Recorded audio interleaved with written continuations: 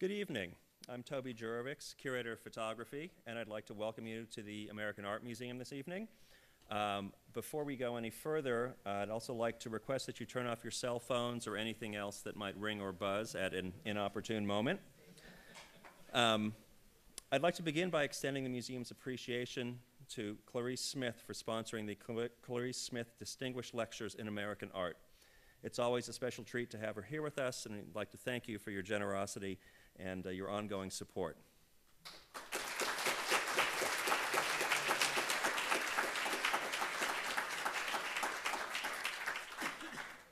Tonight's speaker, Mark Feeney, is the arts and photography critic for the Boston Globe. He is a winner of the 2008 Pulitzer Prize for criticism for, quote, his penetrating and versatile command of the visual arts from film and photography to painting. At the Globe, he has also served as book editor and editor of the weekly section of news analysis and political commentary. His work has appeared in the New Republic, Harper's, the Los Angeles Times, the American Scholar, and the New York Observer. His latest book, Nixon at the Movies, a book about belief, published in 2004, was called An Ingenious Study of Nixon's Mythomania by the London Observer and Transfixing by Vanity Fair. Mark was the 2007 Robbins Professor of Writing at Princeton University and currently serves as a lecturer in American Studies at Brandeis University. This fall, he is also a lecturer at Yale University. Tonight's talk is titled Four Photographers on Three Wheels, William Eggleston's Tricycle and Before. Mr. Feeney once wrote, Eggleston places the mundane on stilts. Of course, something placed on stilts is visible from new angles and approaches. All photographs are about seeing. Eggleston's are about seeing afresh. Eggleston's Tricycle is one of the contemporary photography's most recognized images. Although rather than placing it on stilts, Eggleston drops his camera low to the ground, fills the frame with his childhood icon, transforming it into a colossus that dominates its neighborhood. Having had a sneak peek at Mark's PowerPoint, I can tell you he's about to take us on a harrowing ride to unexpected places. Please join me in welcoming Mark Feeney.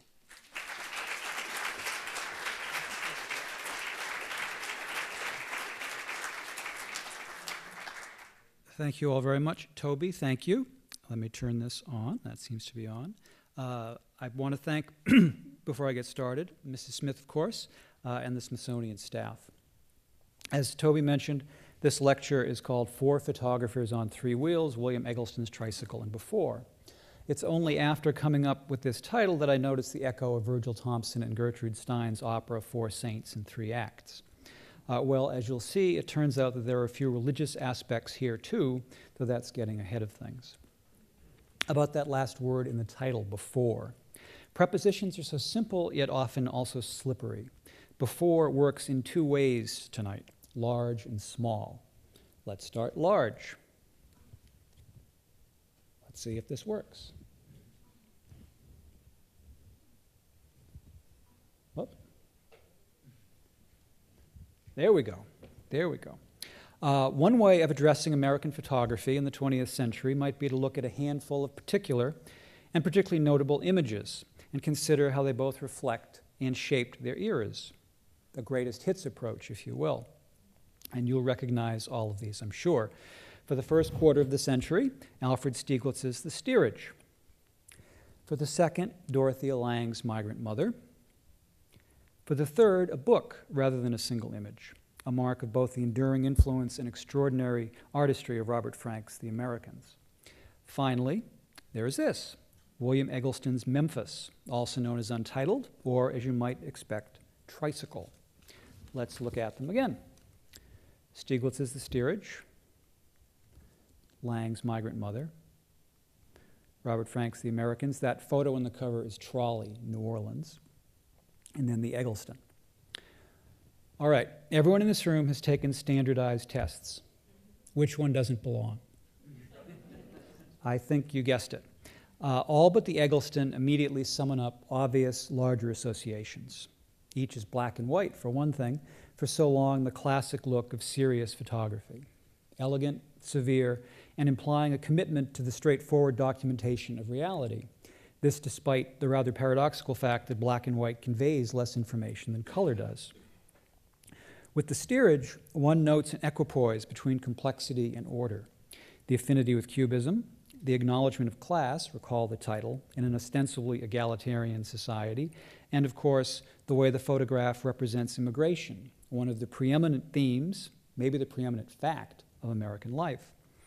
As it happens, Stieglitz took the picture on a ship heading to Europe, but that's just another footnote to photography's ongoing demonstration of the truth that while seeing may be believing, seeing is not necessarily understanding. Migrant Mother, which has been called the most famous art photograph of the 20th century, has two obvious and quite profound associations: the Great Depression and Western art's centuries-long tradition of the Madonna and Child.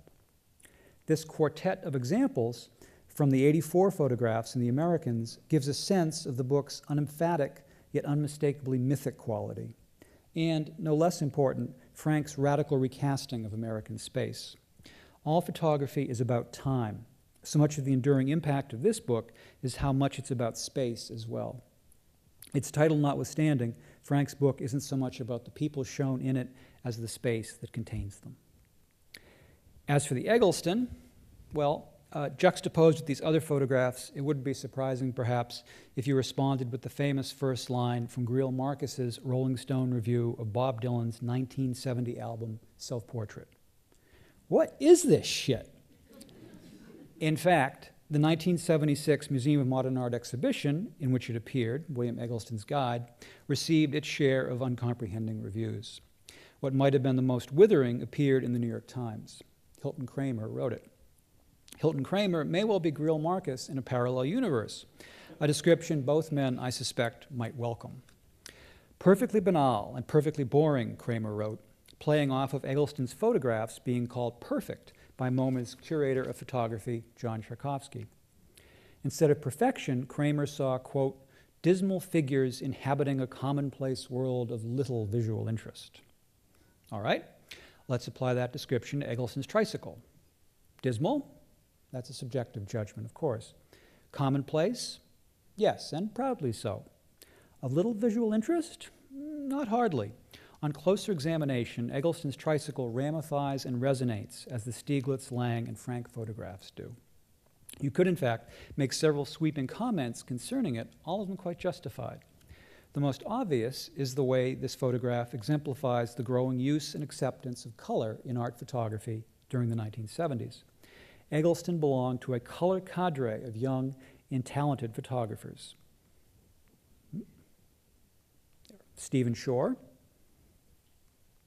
Joel Meyerowitz, Richard Misrach, Joel Sternfeld, and Eggleston's friend and fellow Southerner, William Christenberry. For what it's worth, Eggleston has said that he dreams in color. Make of that what you will.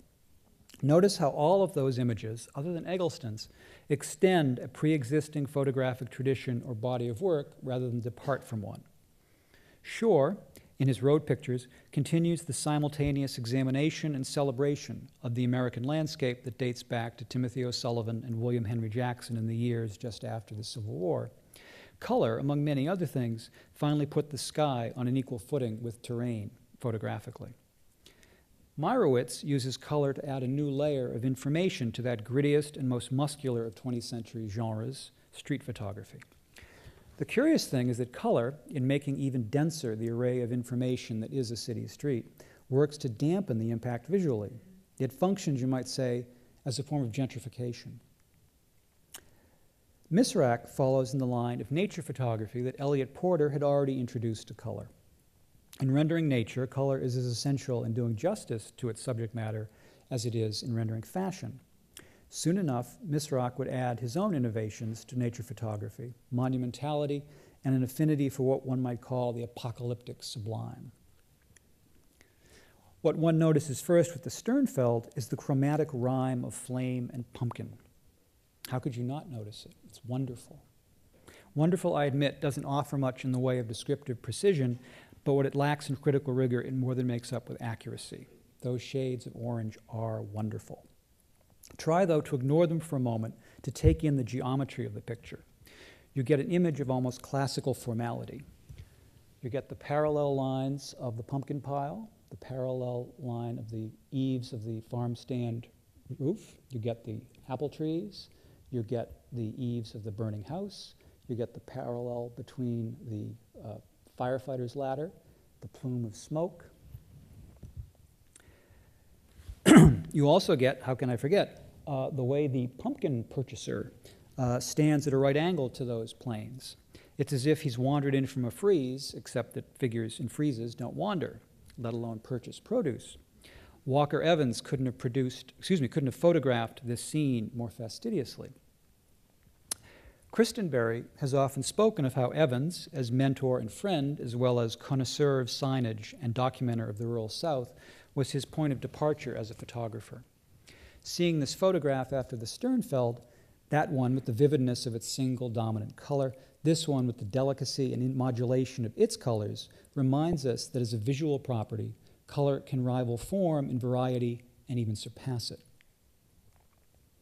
But the Eggleston belongs to what tradition exactly? Or even inexactly?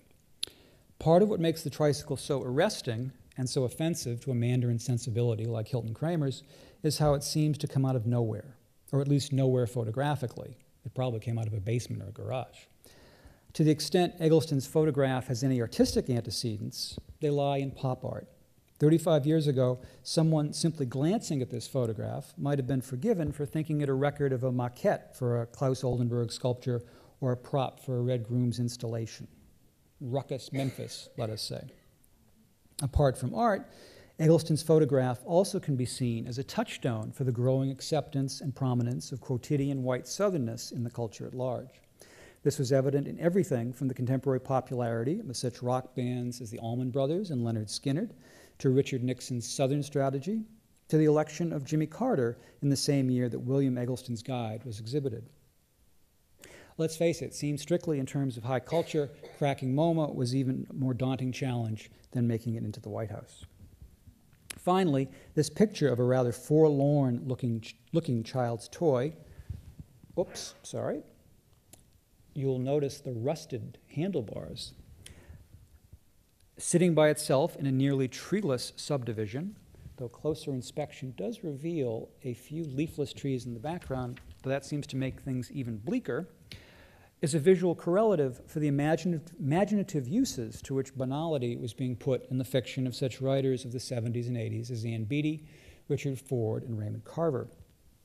As the curator Walter Hopps wrote in the citation when Eggleston won the 1998 Hasselblad Award, his, quote, "Photographs carry the enriched reverberations of fiction." I like that, don't you? Enriched reverberations of fiction. Hopps is definitely onto something. Think of what Carver might have done with Eggleston's Tricycle as a point of departure for a short story. This is dirty realism on the hoof, or certainly wheel. But instead of seeing Eggleston's photograph, in any of these larger or emblematic ways, I'd like to look at it on its own most basic terms. It's a tricycle, right? And part of what makes this photograph so striking is that even now it seems to have emerged out of an aesthetic void. And 35 years ago, it must have seemed very nearly unfathomable artistically. Even Oldenburg never reached so far, or should that be stooped so low, as to render a giant trike. Actually, though, this photograph didn't come out of nowhere, and I want to talk about it alongside three less well-known, but by no means obscure photographs of tricycles that preceded it. 2 years before Eggleston's MoMA show, Tchaikovsky wrote these words for the catalog of an exhibition of new Japanese photographs. "Most of the meanings of any picture reside in its relationships to countless other and earlier pictures, to tradition. It is the tricycle tradition, such as it is, that I want to explore." And that tradition is this lecture's other before, a much smaller one, but not without its rewards, as I hope to show. The invention of photography in the middle third of the 19th century was, as we know, part of a general wave of innovation in technology whose consequences we continue to experience today. Transportation was one of the most obvious and useful forms that innovation took. We don't think of Stieglitz, for example, as being especially enamored of either technology or transportation. Yet note the tracks and train in The Hand of Man, the mighty bulk of the Mauretania, the Detroit-provided background in Georgia O'Keeffe's hands in front of a Ford V8 that O'Keeffe had just bought. I wonder if there was such a thing as new car smell back then. Or this velocipede more familiarly known as a bone shaker, Stieglitz's own, in his photograph, My Room, taken when he was living in Berlin as a young man. Make no mistake, bicycles were very much seen as a technological innovation, and their popularity swept Europe and America in the 1890s when the safety bicycle, the immediate forerunner of the version ridden today, replaced bone shakers. And why shouldn't bicycle mania have swept much of the planet? Offering self-propulsion, swift or leisurely, as the rider sees fit, the bicycle has a romance to it.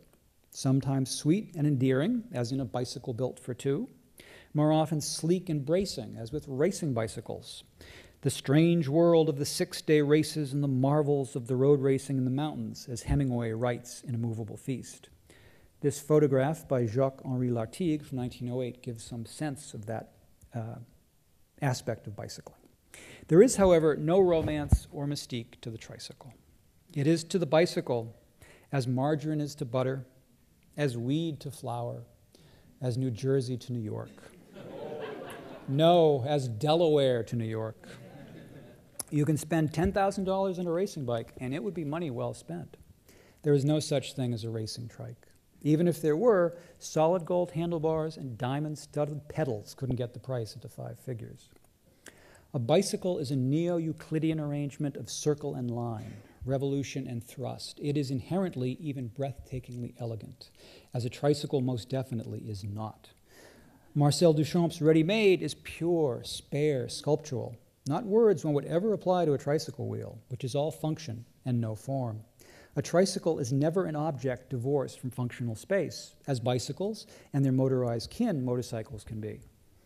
Haven't both found their way into museums and galleries to be admired by discerning and perhaps also nonplussed artgoers? A tricycle, in contrast, just is. That the first one dates back to 1680 makes it venerable. That does not mean the tricycle is venerated. The masterpiece of Italian neorealism is called Bicycle Thief, not Tricycle Thief. Amarillo Slim never bluffed his way to a fortune holding tricycle playing cards.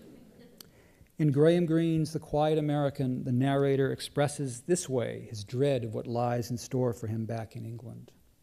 I could see so well the kind of house that has no mercy. A broken tricycle stood in the hall. If a tricycle carries a rider into purgatory, then a broken one carries him into hell. In contrast, one need only look at a few photographs to appreciate a bicycle's mercy-bringing beauty. The corkscrew velocity of Cartier-Bresson's cyclist is almost palpable. You can feel the wind in his hair, and perhaps your own. Notice the quality of mystery imparted by the bicycle in the background of Jerome Liebling's Mother and Child, Malaga. There's a lonely nobility unto that of a loyal steed in Andre Cortez's Bike Stand. A different kind of loneliness fills this image by Bill Brandt. That loneliness is the sum of formality, the man's attire, and incongruity, again his attire. Yet for all that bicycles are commonplace, they also suggest a degree of cosmopolitanism, as in Elliot Erwitt's photograph here. Baguette, barrets, bicyclette, c'est formidable et magnifique.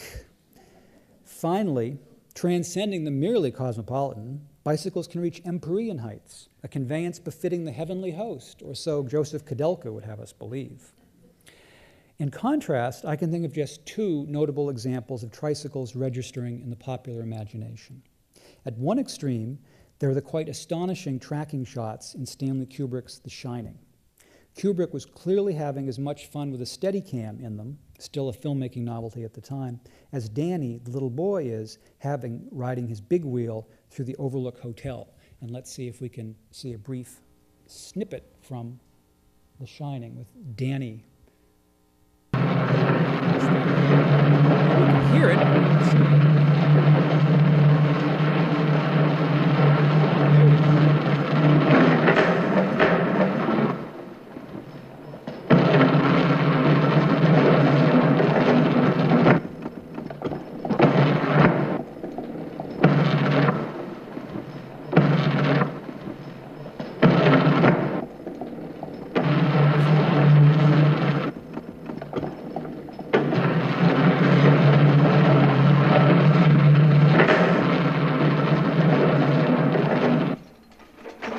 Don't you love the change in sound when he goes from bare rug to floor, floor to bare rug, and so forth?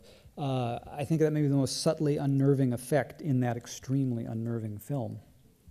Some of you likely know that Kubrick was quite a good photojournalist for Look magazine, an important difference, those of us of a certain age will remember, before becoming a film director. His photographic past informs his filmmaking present here. Those of you who've seen the film will recall this image of these two little girls who appear as a ghostly vision to Danny, and they are an homage from Kubrick to Diane Arbus, a friend from Look days. At the other extreme, in Tricycle terms, there's that recurring sight gag from the old TV show Rowan and Martin's Laugh-In. A man in a sou'wester topples over with endless variations of failure as he tries to ride a tricycle. He is a sort of Sisyphus on 3 wheels, doomed to a gravity-plagued downfall. If his knees are any higher, they'd bash his chin. His plight reminds us that, like a banana peel, like a whoopee cushion, like a mother-in-law, a tricycle is inherently comic, an accident waiting to happen. Of course, that description does not apply to my own mother-in-law or to my wife's mother-in-law.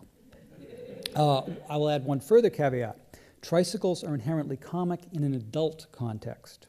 The almost antic ordinariness of a tricycle seems so ridiculous precisely because it belongs not to the world of grown-ups, but that of children. Tricycles, inexpensive, clumsy, safely low to the ground, provide preschoolers or even toddlers with their first hesitant introduction to self-propelled vehicular motion. For that very reason, they are not objects one associates with urban settings. The idea of traffic is anathema to tricycles. Those familiar images that we all know of streets in Amsterdam or Beijing filled with cyclists, it goes without saying that they are bicyclists, not tricyclists. They have to be. Cities are about density on sidewalk as well as street. Having a tricycle on either location is asking for trouble. Other non-motorized wheel vehicles, fine. Baby carriages, push carts, bicycles, even ones with unprepossessing riders. Just because bicycles are inherently elegant does not mean that their riders must be too. Leave it to Helen Levitt, who took the 3 preceding pictures to find a tricycle in the city. She is actually, since it's not really the focus of it, you might not miss it, but there is our tricyclist. Excuse me. She is our photographic poet of urban life, more specifically, our Wordsworthian photographic poet. Not that Wordsworth preferred London to the Lake District, rather it's Levitt's affinity with children that he would have appreciated. It was a singularly urban affinity. As her contemporaries, Richard Rogers and Lawrence Hart proclaim in Manhattan, that anthem of Gotham romance, "The great big city's a wondrous toy, just made for a girl and boy." Levitt gives us Manhattan girls and Manhattan boys back from when Manhattan really was Manhattan. Kids neither sweet nor sour, unillusioned but still innocent, on the loose without being on the prowl. People think I love children, but I don't. Not more than the next person, Levitt once said. It was just the children were out in the street or on the sidewalk. That trike does look a bit odd there, plumb in the middle of the photograph, but it's a lot less odd than the empty wooden frame that surrounds it, as you can see. Presumably, it normally held a mirror, a nicely surreal touch, along with the visual pun of one frame being situated within another, that of the picture itself. What isn't odd is the group of kids. They're as natural as pastrami on rye or the Bronx being up and the Battery down. One kid crouches, another bends. Others look this way and that, doing what kids do, which is to say nothing much in particular. They're actors in an unwritten play, one in which the tricycle's role is strictly walk on, or better yet, ride on. The trike is incidental at best. That empty frame in the middle matters more than whatever it might surround. In fact, the frame would look even more interesting if it enclosed a void. A ready-made Magritte in Manhattan, you might say. But painters enjoy imaginative possibilities denied the practitioner of straight photography. Clear-eyed and practical as she was, Levitt understood that you take your objets trouvés as you trouve them. If Levitt is our urban poet, then Gary Winogrand is our urban omnivore, a visual devourer of cities. A visual devourer of pretty much anything, actually. John Tchaikovsky estimates that during the final 6 years of his life, Winogrand made something like 350,000 exposures that he never even looked at. You didn't mishear. 350,000 exposures never even looked at. Winogrand makes his closest verbal counterpart, Joyce Carol Oates, seem laconic by comparison. All things are photographable, he once said. He spent a career trying to prove it. But since cities have so much more of everything and anything, they're a good place to start with Winogrand. So one associates him with cities. His native New York, of course, but also Los Angeles and Miami and Dallas. And one also associates him with animals. The Animals is the title of his first book. And women. Women Are Beautiful is the title of his second book. And cities and animals and women all at once. Let Magritte in Manhattan try to come up with something as good as that. What one doesn't much associate with Winogrand is children or open spaces, yet here we have this. It's 1959, somewhere within the Albuquerque city limits. Not that there's anything metropolitan about this picture. The photograph is a version of landscape. It could be a forerunner of Robert Adams' melancholy elegies to the subdividing of the Mountain West. You will note the cropped presence of a bicycle in the left-hand corner. Bicycles are everywhere. A tricycle implies certain things about whatever landscape or cityscape it belongs to. For starters, it has to be populated. That's obvious enough. And at least some of the populace will be rather young, as in the Winogrand, or as with the gang in the Levitt. It also has to be at least somewhat affluent. Why do I say that? Well, we'd be shocked to learn, for example, that any of the children in Lang's migrant mother owned a tricycle. A tricycle is simply not a necessity, as in contrast, a bicycle can be. Recall the dire consequences of a bicycle's disappearance in Bicycle Thief, or the burden-bearing function a bicycle serves in Brandt's Coal Searcher Going Home to Jarrow. The emptiness of Winogrand's landscape, its openness, really, is in such contrast to Levitt's cityscape.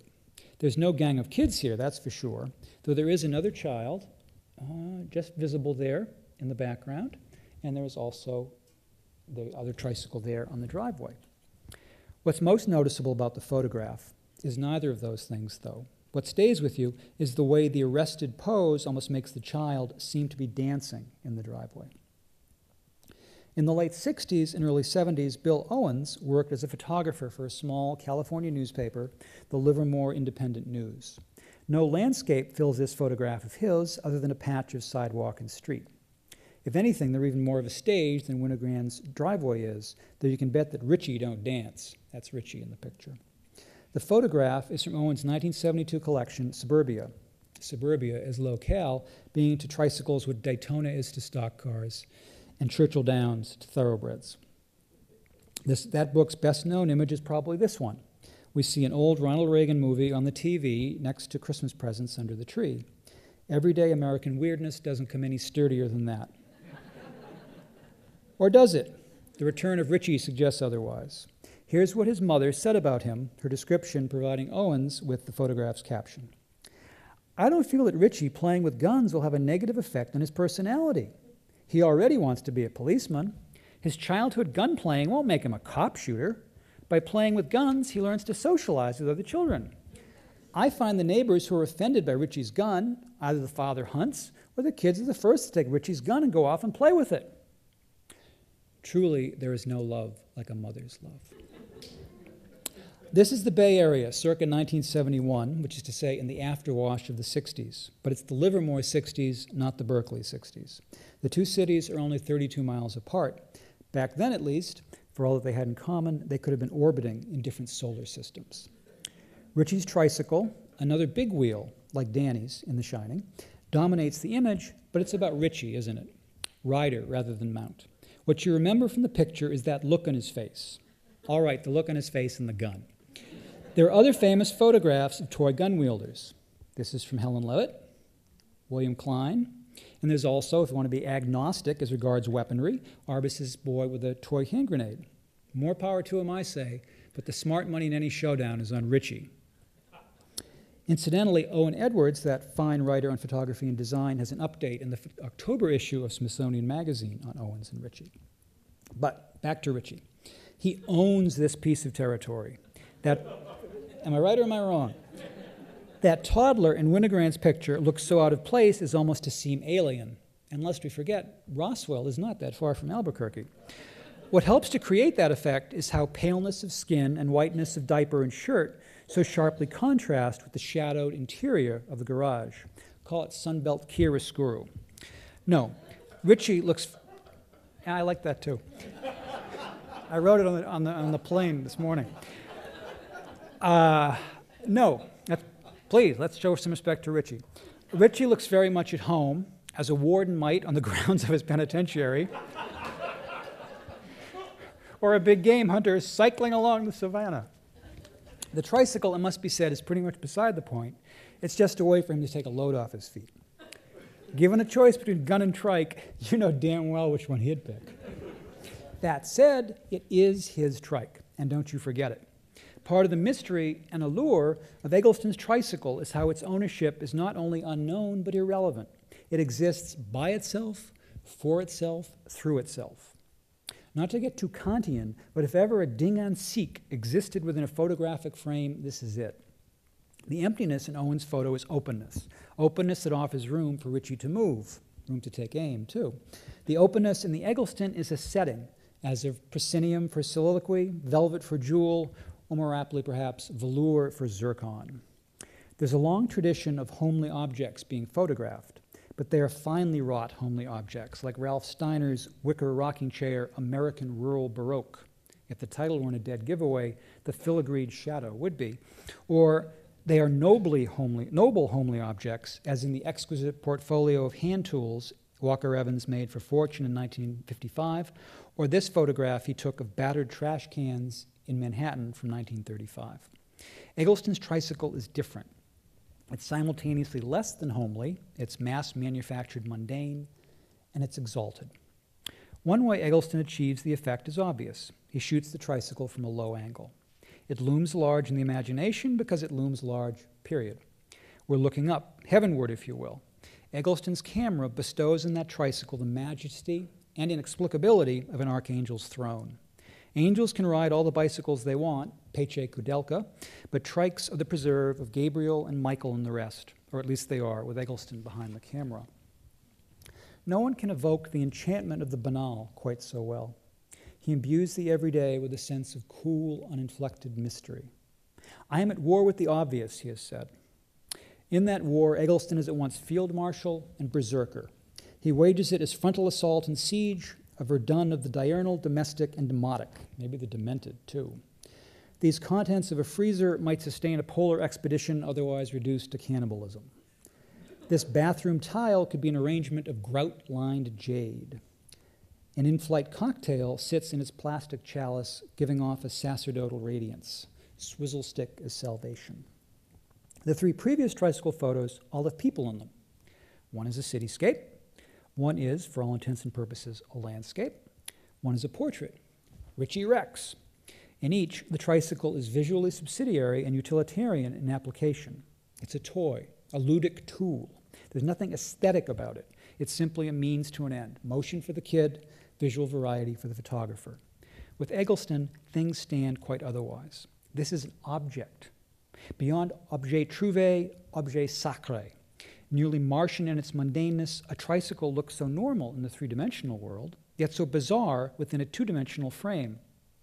Speaking of frames, notice how nicely Eggleston frames that car with these wheels.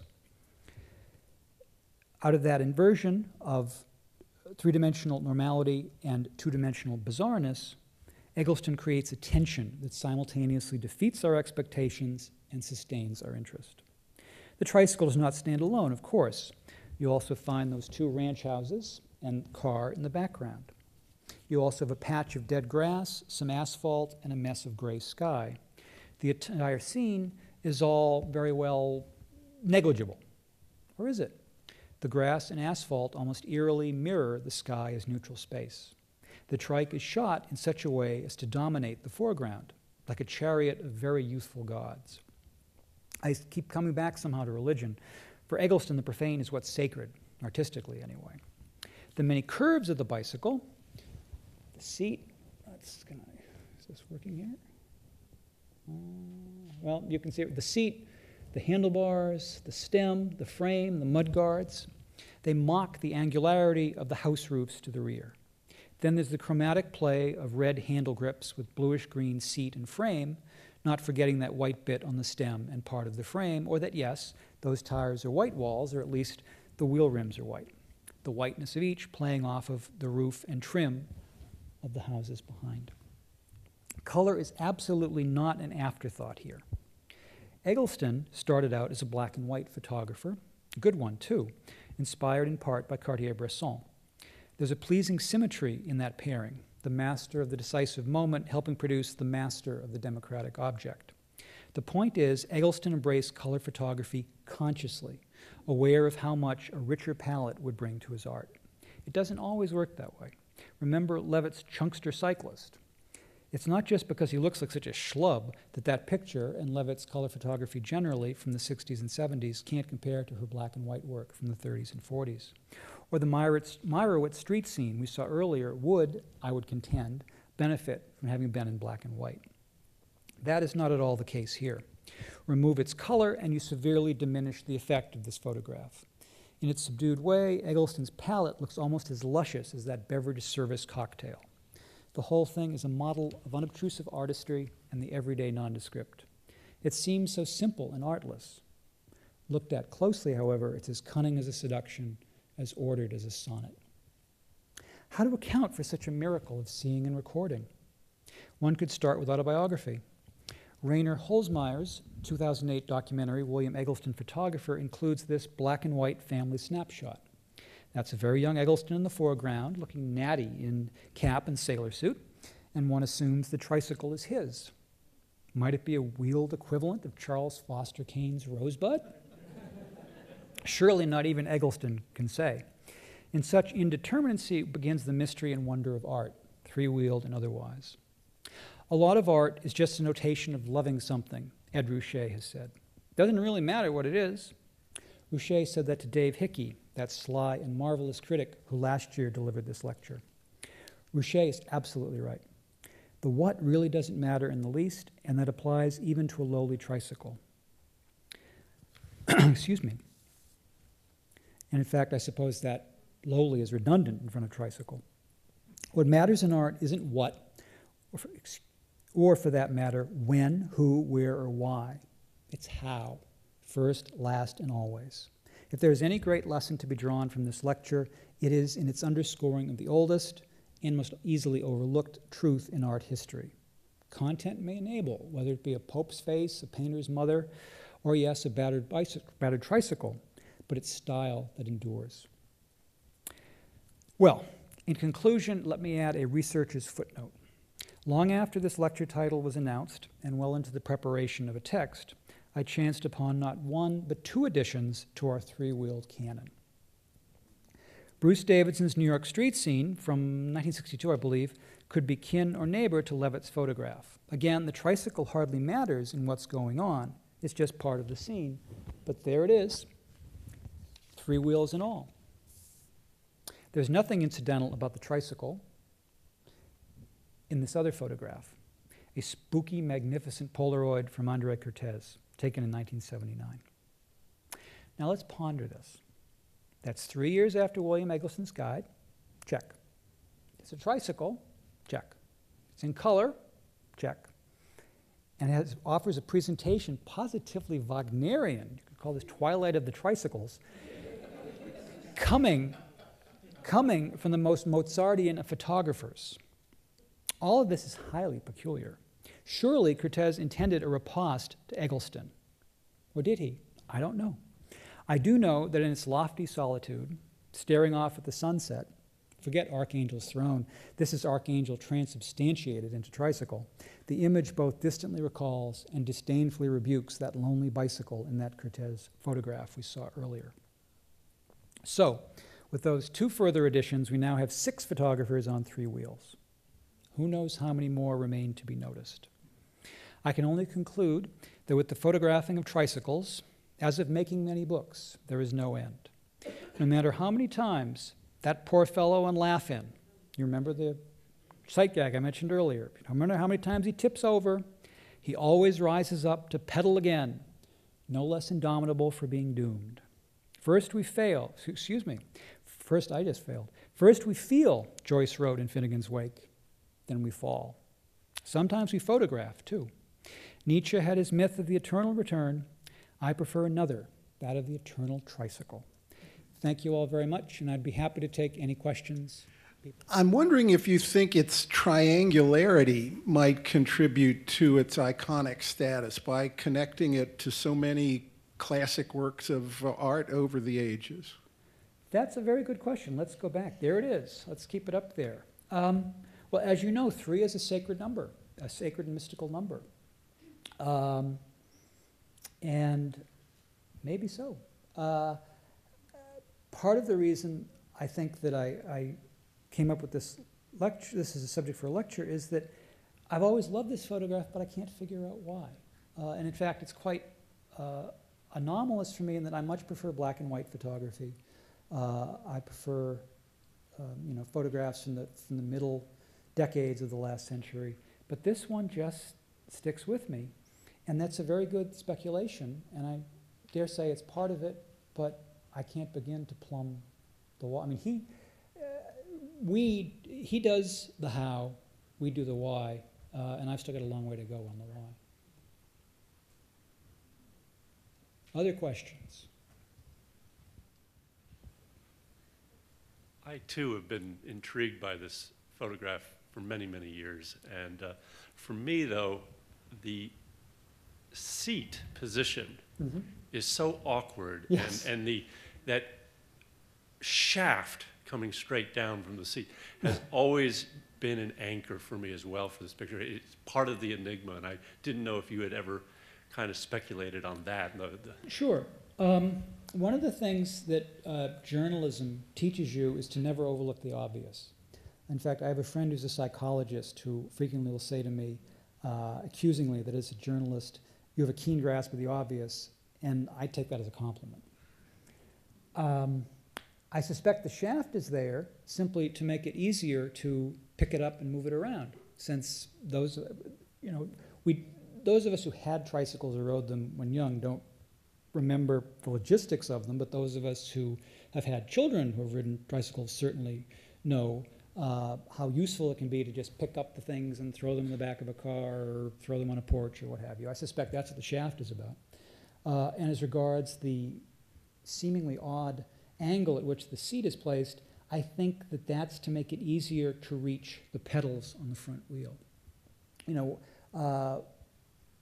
Those of us who've outgrown tricycles tend to forget that that's where the pedals are on a bicycle.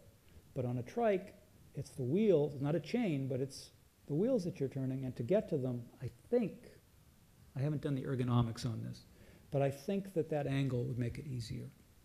I don't know. And I guess that's it, so thank you all very much. Thank you.